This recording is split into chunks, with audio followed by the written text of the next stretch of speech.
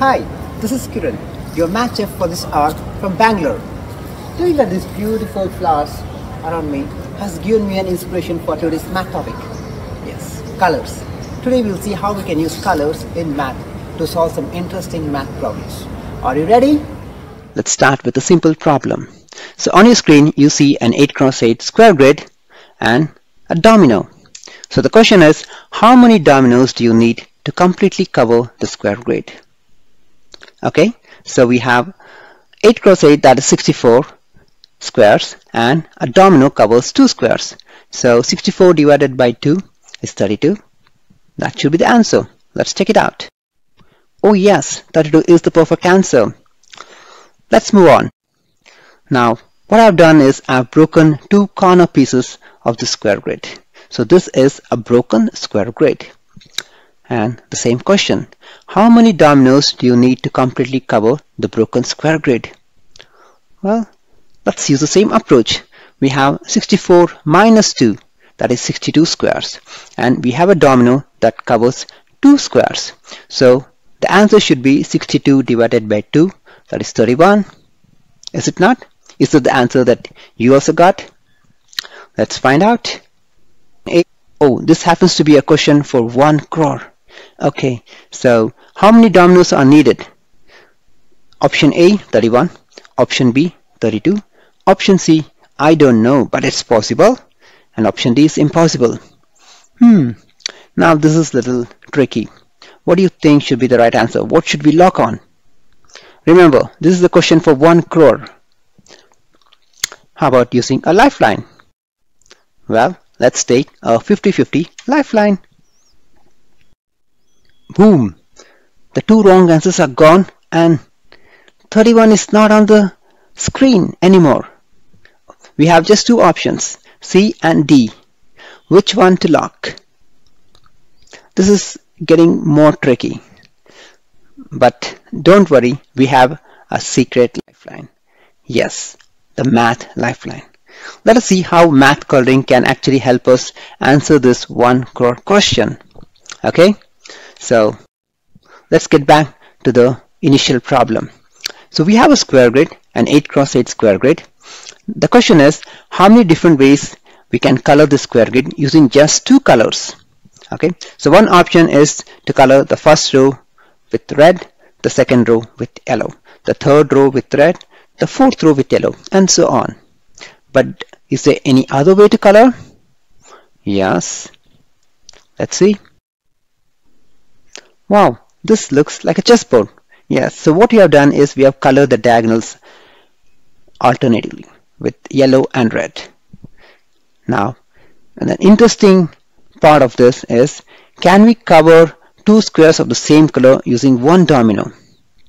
If you use this coloring, you can see that it's impossible to cover 2 squares of the same color using a domino.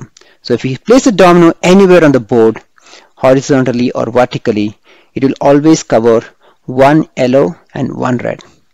So in the square grid, we have 32 red squares and 32 yellow squares. So obviously, if we keep 32 dominoes, it will cover 32 red and 32 yellow. So 32 seems to be the right answer. Now let's look at the broken square grid. So here we have used the same coloring, but let's count the number of red squares and the yellow squares. Do you think they are equal in number? Yes, they are not equal in number. So how much ever we try, it's impossible to cover this broken grid with dominoes, because every domino covers 1 red square and 1 yellow square. So if you are able to place dominoes here, they should cover same number of red and yellow squares.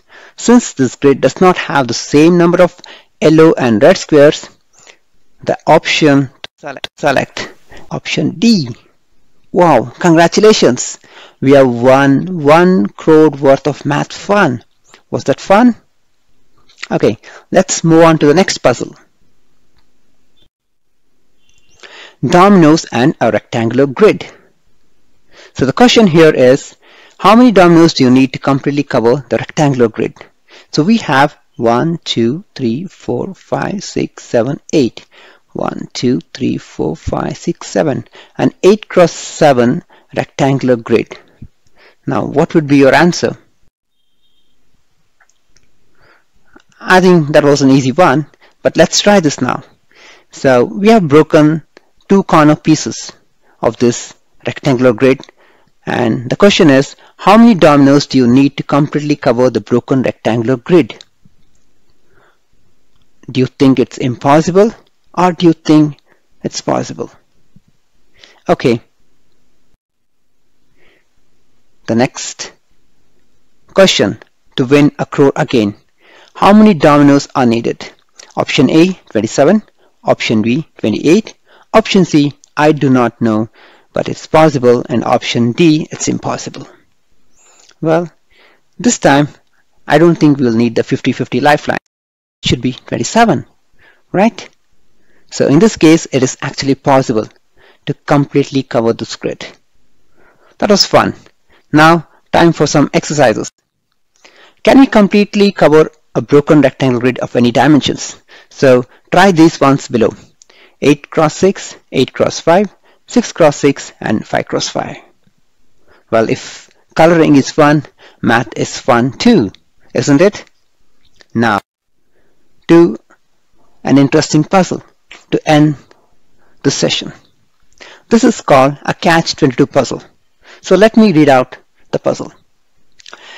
You can enter the palace that you see here on the left side via the room marked in here, and exit the palace only via the room marked out here.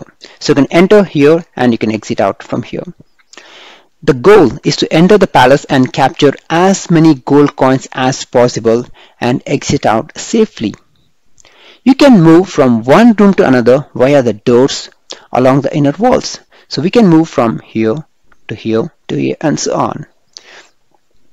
In other words, we can move from one room to another room horizontally or vertically, but never diagonally.